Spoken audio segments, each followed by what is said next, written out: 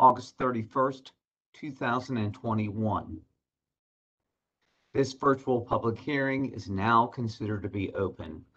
My name is Ray Stewart, and I am the Regional Supervisor for the North Carolina Division of Air Quality's Winston-Salem Regional Office. I have been appointed to be the hearing officer for this public hearing by the Director of the Division of Air Quality, Mike Abrazinskas. My purpose this evening is to receive, in an orderly manner, your comments, either written or oral, for consideration in the issuance of a revised and renewed air quality permit for Ecolab Incorporated to incorporate the requirements of the recently promulgated Rule 15A, North Carolina Administrative Code 2D.0546, Control of Emissions from Log Fumigation Operations, for the fumigation of logs with methyl bromide, and to incorporate the fumigation of other commodities with the use of phosphine at the facility located at the North Carolina State Port at 2202 Burnett Boulevard in Wilmington, New Hanover County, North Carolina. For the sake of brevity and simplicity, the facility will be referred to as Ecolab henceforth during this hearing. Let me take this opportunity to be very clear. The focus of this hearing, and the only focus, is to receive public comments on the proposed air quality permit for Ecolab as they relate to the applicability of air quality regulations. The Division of Air Quality is conducting this public hearing digitally to allow for public participation while protecting public health under current guidance to prevent the spread of COVID-19. This public hearing announcement was published on July 30th, 2021 in the Wilmington Star News and the Division of Air Quality's website. During this virtual public hearing tonight, we will be receiving oral comments from those individuals who pre-registered to speak at this event.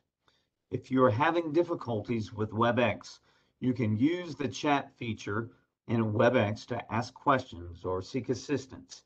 You can also visit the Division of Air Quality's website using the link in the public notice for this hearing for instructions on various ways to connect to WebEx. Joining me for this hearing tonight by WebEx are, from the North Carolina Division of Air Quality's Raleigh Central Office, Michael Pagetra, Deputy Director for the Division of Air Quality. Zainab Nassif, Division of Air Quality's Public Information Officer. Rahada Sheikh, Environmental Engineer 2 with the Rules Development Branch. From the DAQ's Wilmington Regional Office, we have Brad Newland, Regional Supervisor, and Dean Carroll, Permitting Coordinator. From the DAQ's Winston-Salem Regional Office, we have Jim Hoffner, Acting Permitting Coordinator. I want to thank everyone involved in getting this public hearing scheduled and organized, with a special thanks to Rahada Sheikh and Zainab Nassif for their technical expertise in setting up this event. We understand that there may be local dignitaries such as town mayors, city or county officials, or state elected legislators who are present at this virtual public hearing. We thank you for your attendance. The Division of Air Quality's regulations do not require a hearing or comment period for the issuance of this permit.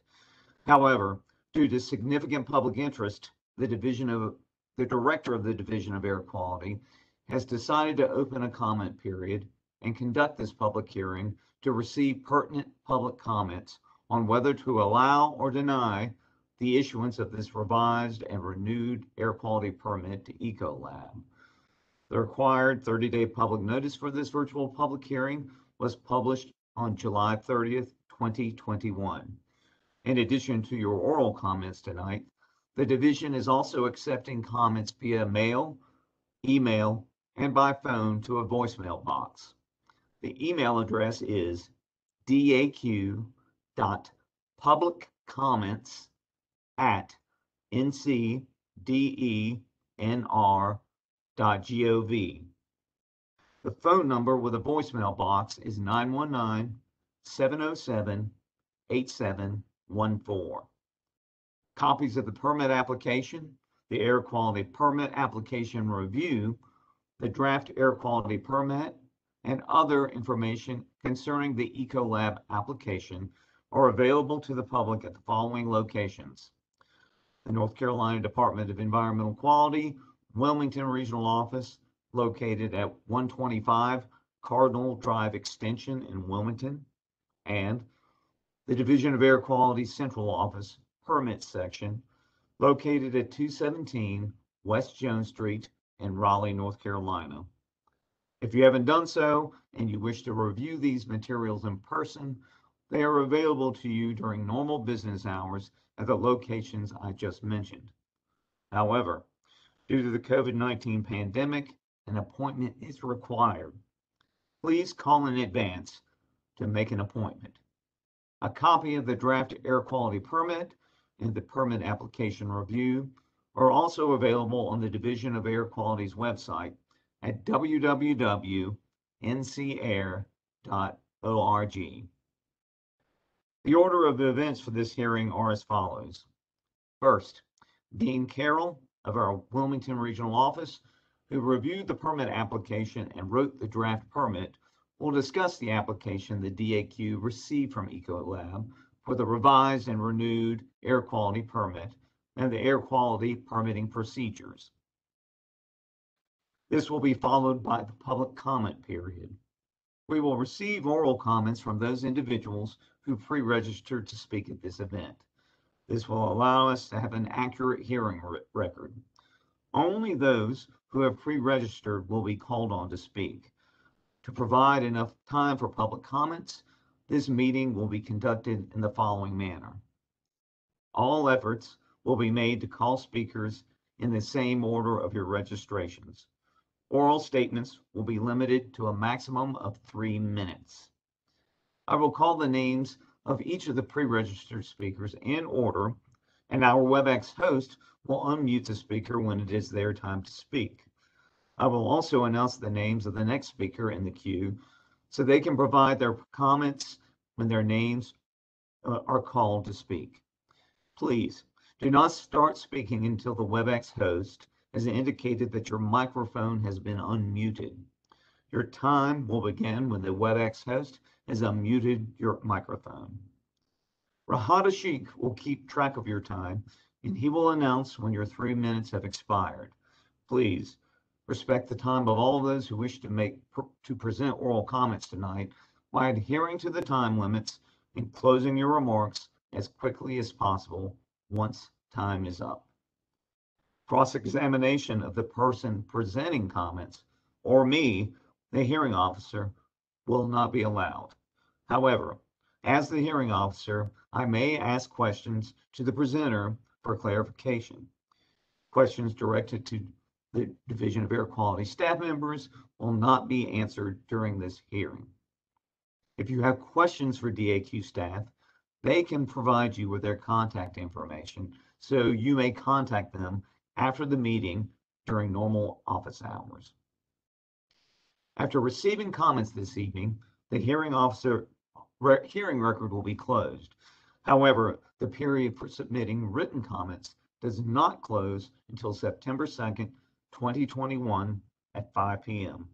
You have until September 2nd at 5 p.m. to submit additional written comments. Again, the only focus of this virtual public hearing is the presentation of comments related to air quality issues associated with the revised and renewed air quality permit for the Ecolab facility and the applicability of air quality regulations. Only relevant air quality comments can be considered in my final recommendations to our division director. I will now call on Dean Carroll, permitting coordinator and engineer of the Division of Air Quality at the Wilmington Regional Office, to discuss the air quality permitting procedures and permit application review. Dean? Thank you, Ray. I have a few quick slides that I will start to explain the permit process that we did here in Wilmington. This is for Ecolab at the NC State Port at Wilmington. Today is August 31st. The proposed permit number is 10313R03. On November 23rd, 2020, Ecolab, located at 2202 Burnett Boulevard in Wilmington, submitted an application to amend permit number 10313-R02 to incorporate the requirements of the recently promulgated Rule 15 NCAC 2D0546, Control of Emissions from Log Fumigation Operations.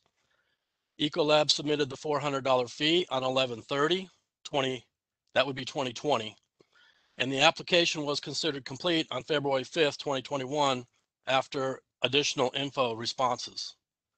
The emission sources at this facility consist of fumigating logs and shipping containers with methyl bromide, ES1, that's emission source 1, and fumigating tobacco and shipping containers with phosphine, also ES1, and fumigating bulk fruit under tarps in a cold storage warehouse using methyl bromide, emission source 2.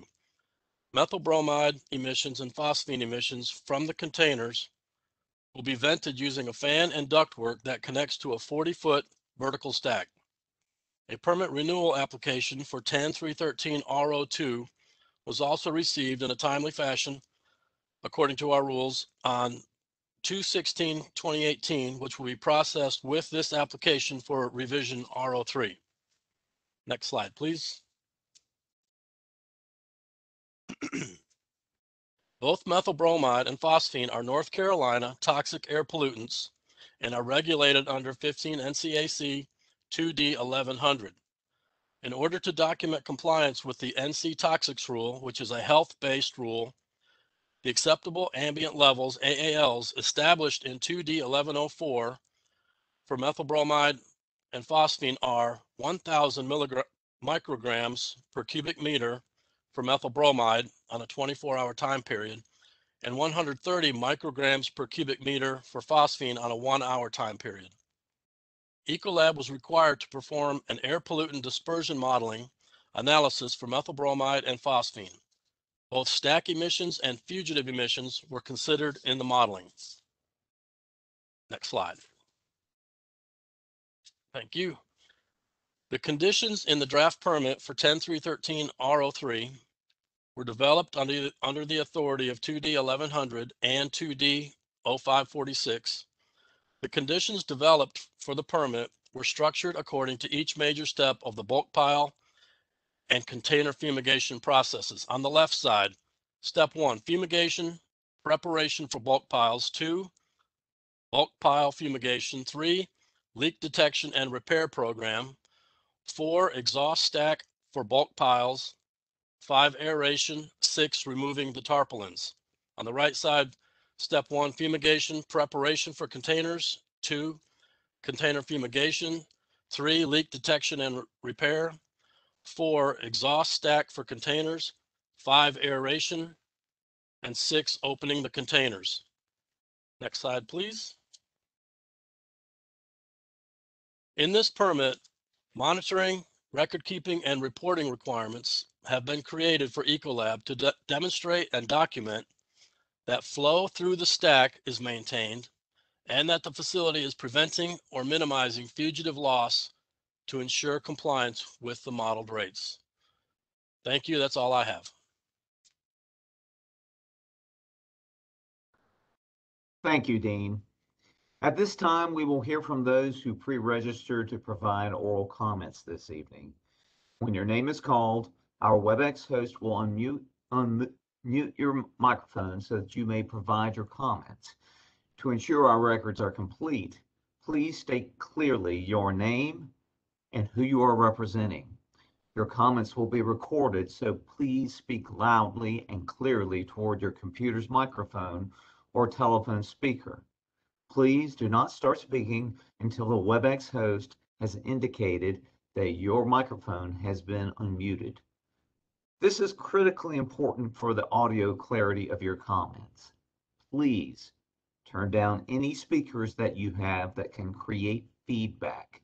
If there is significant feedback on your line, we may need to mute your call and attempt to come back to you later. If we call your name but cannot hear you after you've been unmuted, please check to see if you are muted on the WebEx screen on your computer. If you are having audio issues, try a different method of audio connection within WebEx or use the Call Me feature to have WebEx call your personal telephone. If we still cannot hear you, we will proceed to the next registered speaker, but will call your name again at the end of the hearing. I will do my best to pronounce your names correctly and apologize in advance for any errors. As I call on speakers, I will also announce the next speaker so that they can be prepared to speak next. We will now begin taking oral comments. The first speaker will be Sharon Valentine, to be followed by Leonard Bull. Yes, Sharon, go ahead. Your line has been unmuted. thank you. My name is Sharon Valentine, and I am speaking in behalf of the neighborhoods along the river for Del Webb River Lights, and I am a member of the Lower Cape Fear League of Women Voters environmental team. First, we want it understood that we want methyl bromide banned. If compromises are made to get some regulation approved at the expense of neighborhoods being exposed to methyl bromide emissions, no matter how the letter of the law is written into the application, the practice is not ethical. If Ecolab's application for the modification of its permit is approved, we urge it be delayed until the following concerns are addressed. 1, Ecolab's application still includes methyl bromide AAL levels that are 14 times the levels recommended by the Science Advisory Board and the state toxicologist. Ecolab's request for modification of the application has added phosphine gas. This was not disclosed to the public. Further review needs to be done. We need to know what's coming out of Ecolab's stack, where it goes, how it interacts with the river environment, how the additional emissions affect air and water quality, and combine with other emissions from nearby sites. 2, Department of Air Quality must develop a stronger compliance monitoring system. The dispersion zones should be expanded to a 5-mile radius from the fumigation site. Air quality monitors highly sensitive to methyl bromide should be installed in each zone.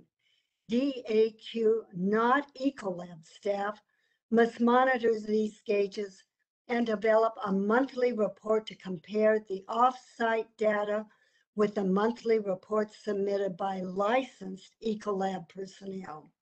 This information should be shared with local health officials and the reports made available to the public. There really is a simple solution. Study shows debarking is economically feasible for pre-shipment and quarantine requirements and a safe alternative to the chemicals. It is being used at the port now.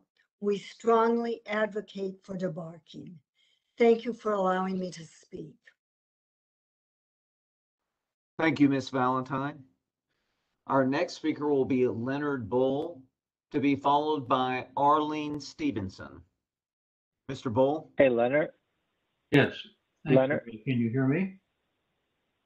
Yes, Yes, we can. go ahead. Okay. My name is Leonard Bull. I'm a retired NC State faculty and administrator in College of Agriculture, and I represent the residents of River Lights and particularly the Del Webb community. My bottom line point, in case I run out of time, will be that we need to outlaw the use of methyl bromide which is a neurotoxin in an ozone fold for any use anywhere in North Carolina. But if you choose to do otherwise, I have some 5 points that are not questions, they're suggested things that need to be done. I'll get to them. If I don't get to the finish with them, they've been sent in. 1, there should be a requirement that all individuals working with methyl bromide be professionally certified, and the same goes for those making measurements, sampling air and gas, or gathering data. That is not unlike the requirements for agricultural workers to apply and use. Excuse me, Mr. Bull? Yes. Mr. Bull, your voice is coming in and out. Okay. Could you make sure you're speaking as close as you can to the microphone? Now, does that work better? Much better, thank you. Okay, I'm sorry. Anyway, what I've requested in item 1 is not unlike what agricultural workers have had to do for pesticides and herbicides for years. Number 2, air samples must be collected continually by a percentage aliquot, and any independent spot sampling by individuals to indicate momentary concentration changes must be done using monitoring devices that are capable of detecting the full range of high and below levels ever possible of this particular gas. Those devices must be certified, obviously. 3, all samples taken and report data must be recorded and retained by a third party in a legal chain of custody. Company employees are not to be used to collect data or samples. 4, test of the dispersion and deposition arc must be done for methyl bromide, as Ms. Valentine has pointed out, exiting from the proposed 40-foot stack and into the atmosphere. At several locations, suggested that they be a 360-degree circle of at least 5 miles in all directions from the stack. I'm not particularly certain that 40-foot stack is tall enough, and I would call your attention to the fact that a chimney on the top of an older house in downtown Wilmington, on a 2-story house with a full attic and chimney in the middle, at the top of it is about 40 feet from the ground. So use that as a reference. And number 5, if a model is used for any of the air content estimates, the statistical standard of error for that calculated data point must be provided. Else, wind patterns, humidity, and physical structures, etc., should not be used to determine the dispersion characteristics of methyl bromide in this area. Thank you for the opportunity to speak. Thank you, Mr. Bull. Before I call on the next speaker, I do want to remind everyone that, including the speakers tonight, that you are invited to submit what you're using as oral comments, as written comments, to the email address provided earlier. If you don't, especially if you don't feel like that you had enough time to get your comments in, but we invite you, due to the limitations of perhaps sound and that sort of thing, to if you've prepared written comments or you're reading from a script for your comments, please feel free to submit those to the email address. They must be submitted by no later than September 2nd at 5 p.m. Thank you. All right, the next speaker will be Arlene Stevenson, to be followed by Keely Wood. Ms. Stevenson? Yes, this is Arlene Stevenson. I'm getting feedback. I'm here to represent myself. I'm a River Lights homeowner. I have concerns about methyl bromide, primarily health concerns that you're all aware of, and because they're requesting approval at such a high level. I'm looking at this issue from 3 perspectives: as the homeowner in River Lights, as a former neighbor of a DuPont chemical plant where I lived 1 block from the fence. I came out with my legs dyed from the Delaware River. I had paint removed from my car and every car in town from something coming from the smokestacks. And I had my high school windows blown in, and several kids had to be taken to the hospital in Philadelphia as a result. And my father was an employee who obtained asbestosis as a result of it. Also, I'm a former regulator, like some of you folks. I was the deputy health officer for the state of Maryland, and at the Department of Health, I dealt with these issues, including anthrax, mosquito spraying, pesticides, small area cancer cluster. So methyl bromide has been banned from most countries because of the impact on the ozone and the health concerns. U.S. News and World Report has shown that for this area, the risk presented to humans are, in addition to the higher airborne cancer risk, the higher air hazard quality, and the higher unsafe drinking water than the remainder of the state. We're also at higher risk because we live in a very humid area. Air particulate sizes increase. They get heavier, they fall toward the ground, and then the impact plants, animals, and the water quality. And I just wondered if any of those issues will be considered. There are a lot of questions that need clarifying. If the company is exceeding standards, how is the notification made and by whom? Is there an option of using the reverse 911 system that the county has? Also, there was an economic analysis, a health equity analysis conducted, but was there a health impact analysis? I wondered if any of the changes that were made related to Trump's executive order relaxing environmental standards impact the issuance of this permit. Also, how is our county health department involved, and are the city and the county council involved?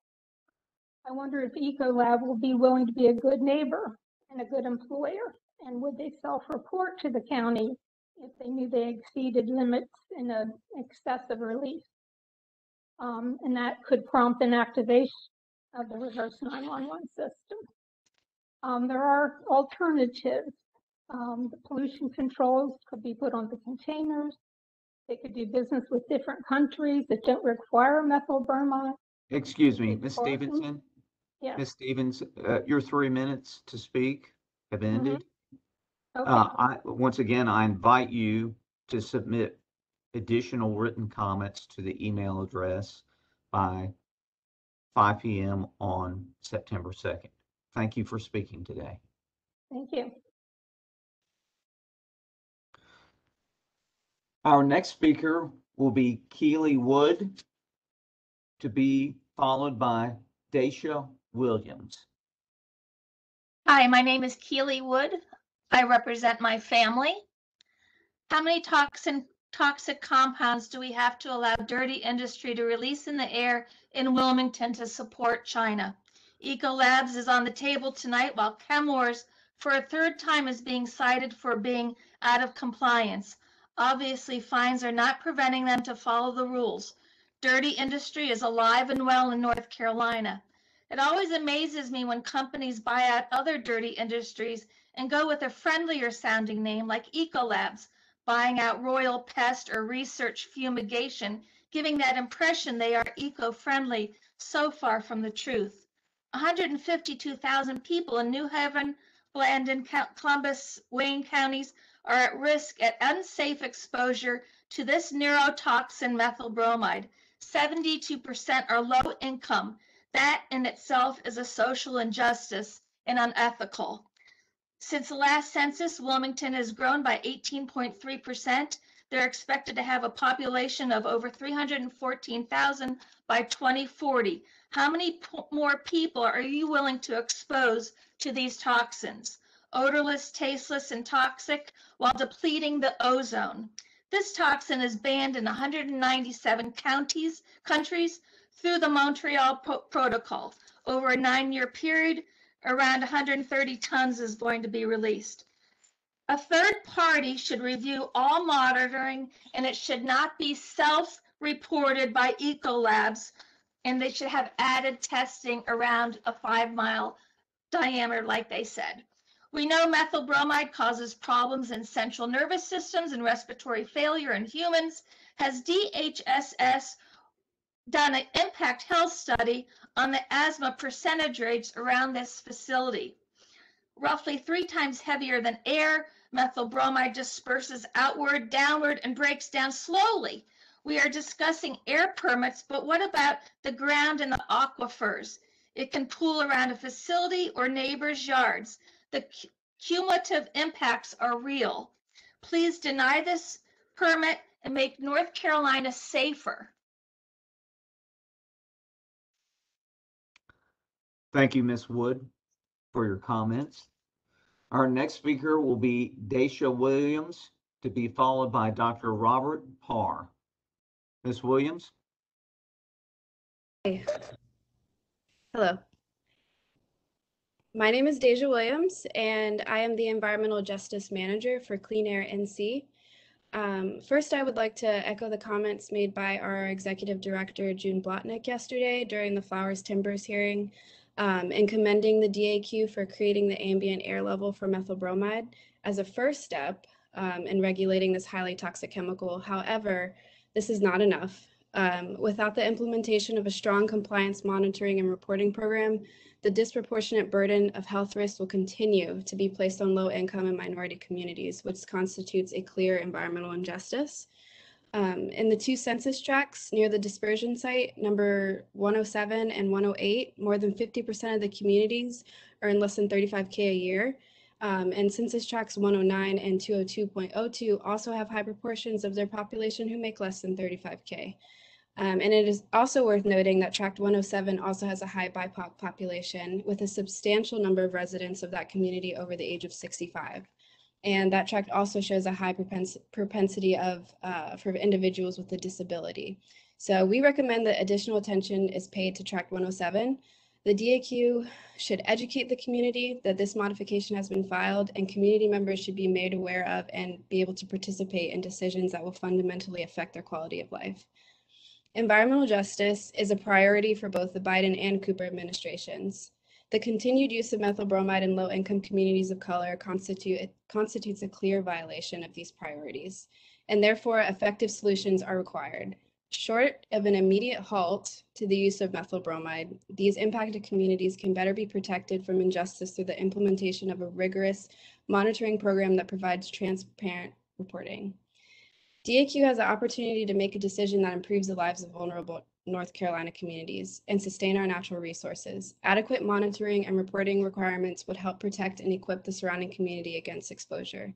Thus, we really urge you to do everything in your power to protect public health when issuing air permits for facilities using methyl bromide. Thank you for your time. Thank you, Ms. Williams. Our next speaker will be Dr. Robert Parr, to be followed by Joel Porter. Dr. Parr.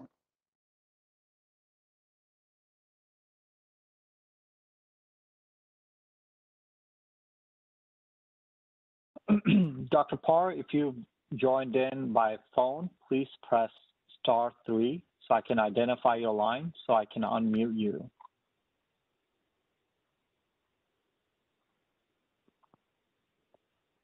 Go ahead. My name is Dr. Robert Parr. I am a retired emergency physician who has lived in Wilmington for 38 years. We are gathered tonight due to the dedicated work of the North Carolina Department of Air Quality, which has been outstanding in this matter.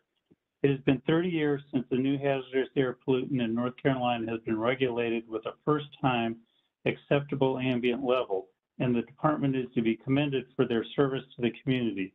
Over the 3-year course of this matter, the New Hanover County and Columbus County Health Departments, the New Hanover County Commission, Wilmington City Council, legislative officials Deb Butler and Harper Peterson, and numerous environmental organizations have joined thousands of citizens voicing their combined concerns over the archaic and dangerous use of methyl bromide in close proximity to established communities and commercial businesses. Their unified concern was supported by the North Carolina Science Advisory Board and multiple members of the Environmental Management Commission. Make no mistake, methyl bromide is a highly damaging neurotoxin which depletes the ozone layer, has been linked to severe, acute, and chronic medical illnesses, and has been banned in 197 countries worldwide, yet is allowed for use in 7 Springs and Wilmington, North Carolina. The new AAL is a significant step in the right direction, but it does not go far enough. The originally proposed emission limits have been seriously weakened by a political industrial compromise forced upon the general public by a small fraction of the Environmental Management Commission. Until this hazardous air pollution is totally banned, much work remains. Realizing that this permit will be granted, the following conditions are requested. Real-time fugitive emission measurements should only rely on rigorous monitoring protocol using detectors measuring escaping gas in parts per billion and not limited to devices only to 0 parts per million, 1,000 times less sensitive than medically prudent. To avoid lapses in reporting over the course of these permits and to improve public engagement, monthly emission reports should be made available to local health departments and private citizens. We are left with one question. Why would Ecolab, a company that claims to every day make the world cleaner, safer, and healthier, protecting people and vital resources, force itself on local communities using outdated hazardous air pollutant when safer technologies such as log debarking are readily available for the export of logs from North Carolina, all while maintaining our economic vitality and protecting our public health and welfare? Thank you. Thank you, Dr. Parr. Our next speaker will be Joel Porter, to be followed by Peter Joyce. Mr. Porter? Yeah, hey, can you hear me? Yes, I can. Thank you. Great. Good evening. I'm Joel Porter, the Policy Manager of Clean Air NC. I'm here to comment on Ecolab's request to modify their existing air permit in New Hanover, numbered 10313R03, in order to comply with the ambient air levels for methyl bromide and phosphine. Inhaling methyl bromide, even at low levels, can cause severe health conditions, including headaches, weakness, sore throat, nausea, and neurological effects. High exposure can damage the eyes, skin, lungs, kidneys, and central nervous system. This is dangerous to any community near a fumigation site employing this toxic chemical, but it is especially dangerous and ethically haphazard when used in proximity to an elementary school, which it is. Earlier today, I brought home a beautiful new daughter from the hospital. It was my first. While there are times when a not in my backyard mentality is not realistic or appropriate, this is not one of those times. While I'm not physically near the fumigation site, the experience of today's wonderful, the hindsight of today's wonderful experience cements my belief that fumigation with these chemicals should not be used in anyone's backyard. We therefore oppose this modification request, and ultimately the use of these chemicals should be ceased. DAQ should give serious consideration to implementing a rigorous monitoring and reporting campaign to safeguard community health. The faculty emits methyl bromide from stacks just 40 feet in height, as has already been mentioned. They are far too short for the toxin to safely diffuse before reaching the surrounding residential areas. The permit's conditions anticipate that they will nearly hit 100% of the AALs for both phosphine and methyl bromide. Yet, as Dr. Parr just noted, the monitors used by the company do not come close to being sensitive enough to pick up the dangerous levels of chemicals. When AALs were being developed, the SAB suggested using a monitor that can detect emissions at parts per billion. The permit modification suggests the company will use a handheld monitoring device that is sensitive to only parts per million, far less powerful than what the SAB recommended. If this chemical is to be used at all, a robust network of monitors running continuously across the dispersion zone can provide an early warning of where and when methyl bromide concentrations reach dangerous levels. We also recommend that fence-line communities are notified of their access to regular monitoring reports and that those reports are sent to the county health department. We thank the division for hosting this hearing, but urge you to do everything in your power to protect public health when issuing health permits for facilities using methyl bromide. Thank you. Have a good evening. Thank you, Mr. Porter. Our next speaker will be Peter Joyce, to be followed by Heather Hilliker. Mr. Joyce? Yes, can you hear me? Yes. Thank you for the opportunity to speak. I'm trying to make several points on the permit, and they'll not be connected as such, so please bear with me. First, I want to point out that the EPA Clean Air Act, Section 112C, does not list methyl bromide as part of a source category for a toxic air pollutant as required by the Clean Air Act. Thus, the derivation of the authority to regulate methyl bromide under the Clean Air Act is missing because methyl bromide was not put in, is not part of a source category. If it was part of a source category, then all of this would change. So I suggest that we take a look at that. Second, I'm the president of Value Recovery Incorporated. Website is valuerecovery.net. And my company has 2 commercial installations that destroy the emissions of methyl bromide, one at the Port of Miami and one in Nipomo, California. Port of Miami imports blueberries, asparagus, and grapes. The one in Nipomo, California exports broccoli. These have been operating for over 5 years. The emissions we've destroyed are over 750,000 pounds in that period of time. We are considered the best available control technology in the state of California, having passed 3 independent California-sanctioned source tests showing emission control of over 93%.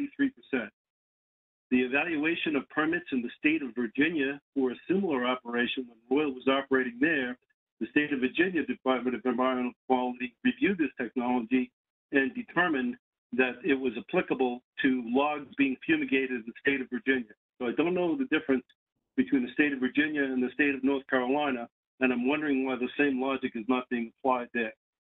So anyway, I suggest that someone look at this technology, and I'm going to put forth a challenge, and that I will pay 50% of the expenses of someone to go down and visit my facility at the Port of Miami.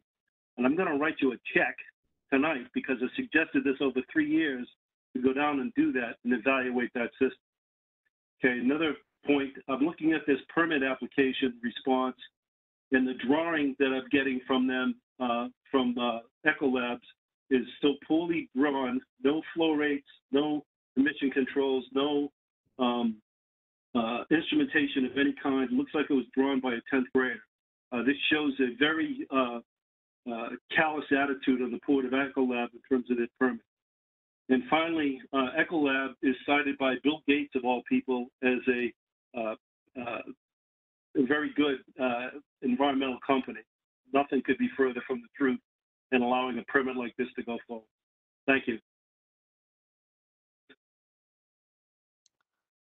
Thank you, Mr. Joyce. Our next speaker will be Heather Hilliker, followed by Ashley Daniels. Ms. Hilliker? Hi, my name is Heather Hilliker, and I'm providing comments today on behalf of the Southern Environmental Law Center. First, I would like to thank the Department of Environmental Quality for providing the community an opportunity to speak tonight and for all the work that DEQ has done over the past several years to get methyl bromide regulated as a state toxic air pollutant. Although SELC and others strongly believe that a more stringent limitation on methyl bromide should have been adopted by the state, the regulation still provides some protections that wouldn't exist otherwise. This was the first time that North Carolina had added a pollutant to its toxic list in almost 30 years, and it was a much needed step forward. That doesn't mean, however, that our work is done. Methyl bromide remains a highly toxic chemical and ozone depleting substance that poses many hazards to people's health and the environment.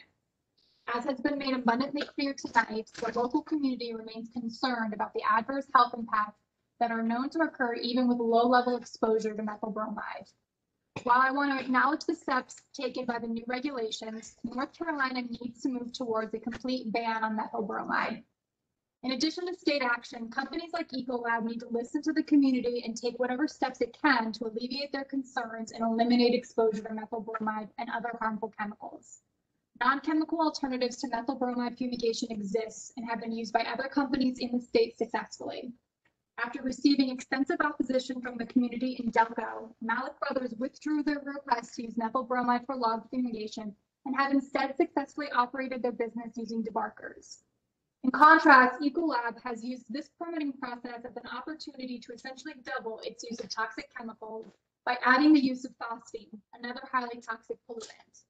While I understand that Ecolab has conducted air modeling to demonstrate compliance with both the methyl bromide and phosphine limits, these limits were imposed without consideration of the risk of concurrent exposure to multiple pollutants. I join the community in the requests that have been made tonight, and I urge Ecolab to embrace a chemical-free alternative and transition their operations to full debarking. While understanding the limitations imposed by the pending permit process, I hope that the state takes heed of the concerns expressed here tonight and the concerns that have been repeatedly expressed by thousands of citizens throughout the state and helps move the state towards a full ban on methyl bromide. In the meantime, DEQ must ensure that Ecolab's operations are rigorously monitored using devices that can accurately capture emissions at parts per billion, and that the results of such monitoring be reported transparently to the public. Thank you. Thank you, Ms. Hilliker. Our next speaker will be Ashley Daniels, to be followed by Harper Peterson. Ms. Daniels. Hi, my name is Ashley Daniels. I am here tonight representing myself and want to thank you for facilitating this meeting tonight and also taking time to hear the concerns of our community. I want to acknowledge the implementation of the ambient air level in the state of North Carolina as an incremental move to support community protection. I do want to reassert that during the public hearings that brought about this rule and brought about this ambient air level, the original ask was the ban of the use of the chemical methyl bromide. The use of methyl bromide does not become favorable or less dangerous because less is used. The ask remains the same, that the chemical methyl bromide be banned, especially if the chemical does not have to be used. We also know that there are options available, such as debarking, that are favorable and, again, available to companies. And want to echo the concerns of both Ms. Hilliker as well as Dr. Parr in saying that if this permit is to pass, it should be properly monitored in the suggested way. Thank you. Thank you, Ms. Daniels. The next person to speak will be Harper Peterson, after which I will ask Rahada Sheikh to facilitate, since we have a little bit of extra time, getting other folks who may be listening in on the call who would like to speak. I'll ask him to facilitate that, but before he begins that, the next speaker will be Harper Peterson. Thank you, Mr. Stewart. Can you hear me? Yes, I can. Thank you. Thank you. Thank you for this opportunity, allowing citizens to express their concerns about this very toxic and deadly chemical. As former state senator in 2020, I introduced Senate Bill 737, asking methyl bromide to be banned in log fumigation operations in order to protect the environment and the public's health and safety. The speakers before me have articulated, I think, the concerns I have, as I stated in this bill, and since this bill's filing in 2020. I would like to raise a concern. I don't know if it's been raised tonight or if your division has considered this, but I'm concerned about the workers that operate the fumigation chambers and sites and the risk that they are put to with this acute and chronic inhalation potential. Is there protocol in place, either by DAQ, NCDEQ, NC OSH, Office of Safety, and also the National Federal OSHA? I think this is critical because these are not only workers for the company, but they are our citizens as well. And it's essential that we protect those interests. So I would like a response to that, if not now. As part of this permitting process, I think the most strict guidelines and testing, monitoring needs to be implemented to protect not only our public, which we, I think, have clearly revealed are exposed, but also those workers on site at any and all plants. I continue to oppose methyl bromide. We know that there are healthy alternatives, not only debarking, but safe fumigation chemicals. And again, I implore the department and the division to pursue that in the near future.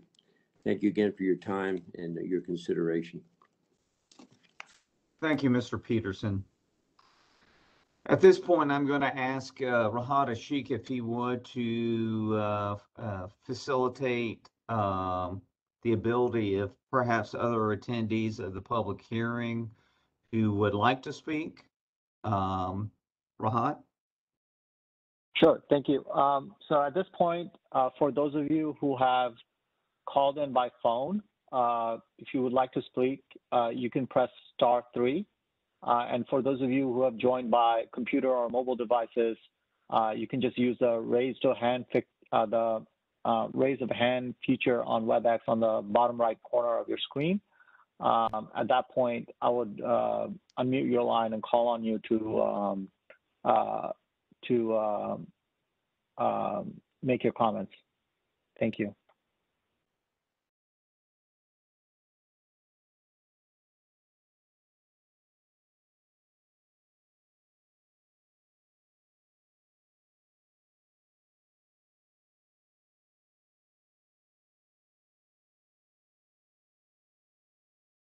Anyone else?